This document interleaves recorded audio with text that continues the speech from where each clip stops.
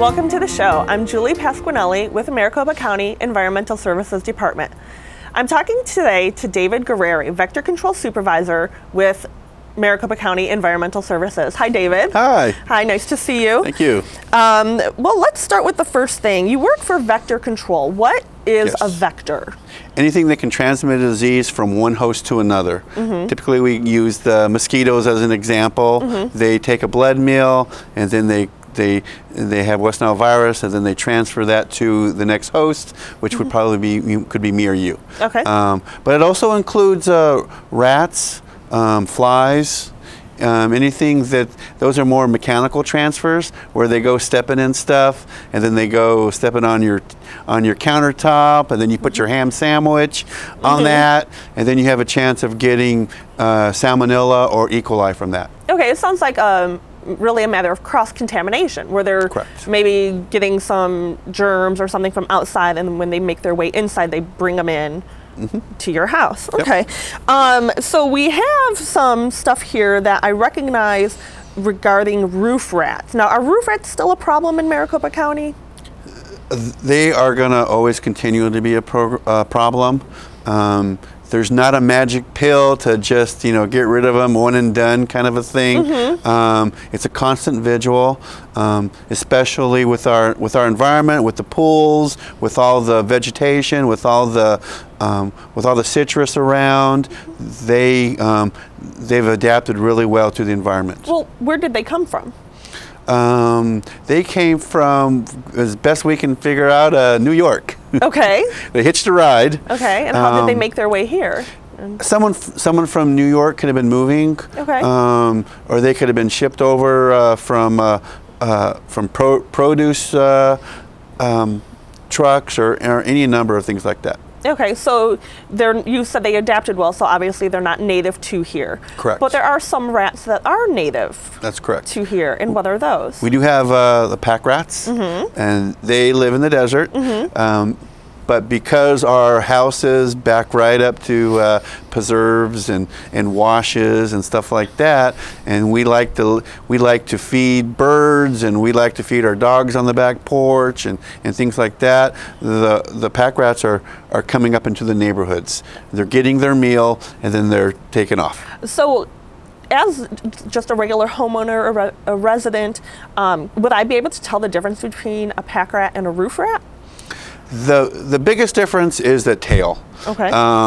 The tail of the pack rat is probably half the size of the body, where the tail of the roof rat is the entire length of the body.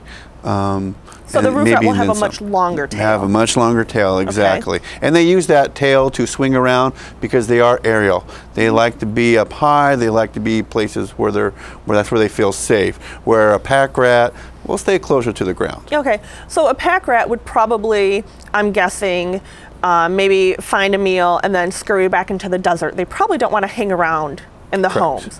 Whereas the roof rats, we tend to hear that they will kind of make your home their home. They can live in the attics. Again, they'll live anywhere where they feel safe. Along with transferring of diseases like salmonella or E. coli, they also like to gnaw on things. I don't know if you can get a good picture of this, but you can see this is just typical house wiring, and you can see all the gnaw marks. You can see that the roof rat was through. Yeah.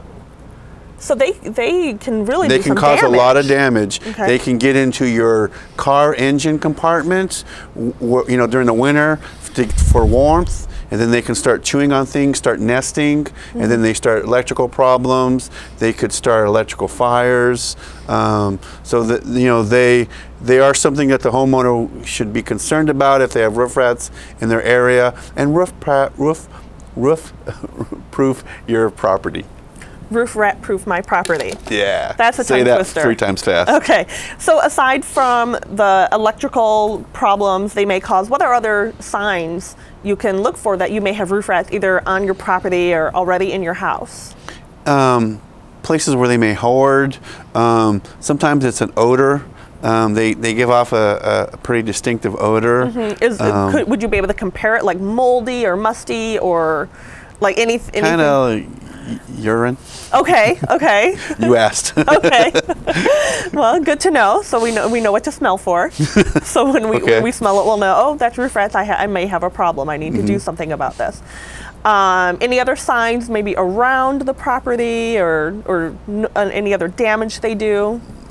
Again, the citrus. They like to, they'll eat citrus. A lot of times property owners will see an orange or something, and they'll see maybe a couple little pecks in it, and they think that's a rat. That's probably a bird. If a roof rat's gonna eat the fruit, he'll hollow out the entire thing and just leave that peel.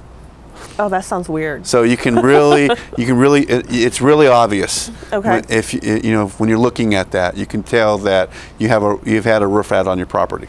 Okay, and you mentioned that they like to be up in trees and like off the ground. I mean, any idea what that has to do? Like, why would they want to do that? Just where they feel safe. Okay. Yep. Just where they feel safe. All right. So, will they build nests up in trees? They can. Oh. Yep. So they might be up there with the birds. Up in palm trees. Okay. And a lot of the movement today from roof rats is honestly coming a little bit maybe from landscapers. They'll get up in palm trees. They also have a problem with bees too. So if you're a landscaper, be careful out there. But so the landscaper will remove branches and tree prongs and stuff like that, throw it in their truck, and then they go to the next neighborhood or they go down the street, and then roof rats have like hitched a ride with them. So they're hitchhikers moving all over the valley. Yep, exactly. Okay. So if I wanted to prevent them from coming into my house, what's the best thing I can do? If you feel comfortable in doing it yourself, you can screen up all the entrance points, put caulking and steel wool around places, all the cracks and crevices. Anything bigger than a quarter, roof rats are going to be able to get into. Okay. If you are uncomfortable with that, or you want to make sure you do a good job, then I do recommend a professional. Okay. If you're going to use pesticide to try to get rid of rats, I suggest a professional. Pesticides are not what we consider target specific for rats. Okay. So any kind of a child or a dog could get hold of rat poisoning, and it'll kill them. Now, you did mention that they like to be up in trees and up off the ground. Does that mean I should cut all my trees down? Anything that will hang over your house or hang over another tree that'll hang over your house, you want to make a barrier around your house. And that's either for good for fires, for almost anything. You want that security barrier. So anything that's leaning over your property or onto your house, you want to make sure you trim that back. Okay, so it's like they use it, maybe they'll climb up the tree and on the branches and use it as a bridge to get into your house. Okay, so as long as you keep your tree trimmed back, they can't go from the tree through all the air into your house. Correct. Okay. Now, you did mention bees just a minute ago as another issue that vector control deals with. So what is it that you can tell me about bees? Well, bees are not a vector. Okay. They were placed onto our statute again a few years ago. And if you have an allergic reaction, some people respond quite violently to bee stings, and they can actually be fatal. So because of their significant health risk, they were placed in our care to look at. And we're talking specifically about feral Africanized bees. Anything that's not being maintained by a beekeeper, because they are different from your European bees. Now, how are they different? The Africanized bees are a little more aggressive, and they have a bigger hive. So where if you disturb a European bee to where they would actually come and attack you, they may attack you with hundreds or maybe a couple thousand bees. Where an Africanized hive, if you were to attack them, they would attack with thousands, tens of thousands of bees. The Africanized bees. So a huge swarm. A huge difference, yes. Yeah, okay. 10 stings per pound, something along those lines, are actually fatal, can be fatal to somebody. The Africanized bees, while they produce honey, they do everything just about the same as European bees. They get aggressive quicker, they get angry quicker, they stay agitated a lot longer, and but they won't hunt you down. A lot of times you see in the movies, you know, these killer bees chasing after you. Yeah. That's just in the movies. Oh, okay. You know, okay. That's just in the movies. So there's really no way just a regular person like me, just by looking, can tell the difference between an Africanized feral bee or a regular bee? Correct. It's in their behavior. Correct. The Africanized bees are actually smaller than the European bees. Okay. And so, but I don't recommend finding that out. We usually take them to a lab if we really want to check that out. So you just approach them all as if they're feral bees, and you don't even take the chance. Yep. Okay. So if I see bees around my house, or even say I'm out hiking and I see bees, is there anything I should do or shouldn't do? If you see bees on your own property, they're your responsibility. Okay. We're not an emergency responser. So if you're being attacked, then you need to call 911. Okay. If you're out hiking, or if you're out in the neighborhood in the park or something and you see bees, by all means you call us. What we do is we try to find the property owners, a responsible party, and then and have them remove the bees. If they can't or unwilling to, then we will get a contractor and we will take care of the bees. Okay. Well, we do have a few more questions, and we do have some questions from the public that we would like to ask about roof rats and bees. So we'll take a quick break and we'll be right back with those questions.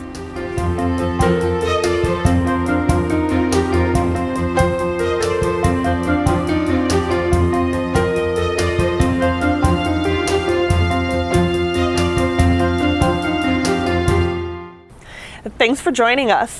Before we get started with our questions for the public, I'm looking at the table here and I see some traps and some peanut butter. So what is all this? This is kind of for the homeowner, the property owner, the do-it-yourself kind of person who wants to do it themselves and try to collect the rats themselves. Okay. We have the good old-fashioned rat traps or mice traps that we've all seen in the past. And it says no cheese. I thought they love cheese. These are a little bit, they do, but they love other things better. But so these are made specifically for rats. Again, the tensile strength on these are really strong. What's tensile strength? The way it snaps back. Okay. So if you're not careful, it can break a finger. But basically, we take one of our traps and we throw a little peanut butter on it, and the rats will come right to it. Okay. This looks like it's not as lethal. This is a live trap for those who are squeamish about that. Okay. And if they can catch them live, obviously. The problem with catching a live rat is now you've got a live rat. What are you going to do with it? What do you do with it? You cannot just release. You can't take it out into the desert and release it because it's a non-native rat. So I do hear people catching rats on their property and then going over to the preserve or going into another neighborhood and releasing them. Yeah, that's bad. So we really discourage that. We don't want to see that. This looks like a trap too. I've never seen one like that. And this is just like the snap trap, only it's a little bit modern. The peanut butter would go on here, and you set this back, and it just snaps it. Okay, would that break your finger as well, probably? Yeah. Okay, all right, it would hurt. Okay, you know, we do have some questions that I would like to get some straight answers for our public. And the first one is, how do I know if I have roof rats on my property? What are like the telltale signs you know these are roof rats on the property? Especially if you have a lot of citrus again. Look for that hollowed out fruit. Because they like to be up high, they use their tail to swing around. So rafters, if you see like smudge marks and stuff like that, that could be a sign of roof rats. If you find like a nest or where they're hoarding, or even like a strong smell of urine or something like that, or gnawing marks or holes where they've been at. So whether it's like the electrical wire like this, or maybe even the side of your house or the walls of your house, they'll just chew and chew. Yep. Again, anything bigger than a quarter, they can get into. Okay. This one is a very interesting question, I think. Why don't you put up traps in the alleys like you used to? And I do remember many years ago, I live in the Arcadia area, there were these plastic tube-looking traps on pretty much every utility pole, and I really don't see those anymore. And why aren't those? And I was going to bring one to show it today, and I forgot all about it. Well, when roof rats, we first found out we had roof rats in the valley, we were concerned again about what diseases they might have, how far they've spread, and so we set these traps everywhere. We set 10,000 traps, and we had the sheriff's department helped us out with it. We had people from other environmental services and from other departments come, and people from county health just come and set these traps everywhere. And they were everywhere. What we found out was when we went back to them a couple of weeks later, they hadn't been touched. All that work had been for naught. And because there was so much material out there for them to eat, they had no reason to go up onto a telephone pole and crawl into a canister and pull out rough. So it was easier for them to just take all the citrus that had fallen off the trees, it's on the ground. Well, I'm on the ground, I'm just going to eat the citrus. I'm not going to climb up there to see what's in there. Oh. And we realized that it was fast becoming